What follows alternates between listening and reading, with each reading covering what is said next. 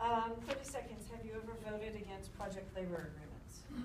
No. In fact, I was the one on the school board that brought a project labor agreement to we were one of the first ones in the county to bring the project labor agreement, and we've since spent $170 million on that agreement. Okay. Honorable Souza. The only opportunity I would have to vote against a project labor agreement would have been as serving as a city council member, and to my recollection, we haven't had one presented to us. I do support project labor agreements. I have reached out to the labor groups and worked with creating the local inclusionary policy, and at that discussion was labor, and one of the next steps was how are we going to bring that workforce development, that project labor to San Leandro as the next step. So that's something that we're continuing to work on and look forward to. Okay.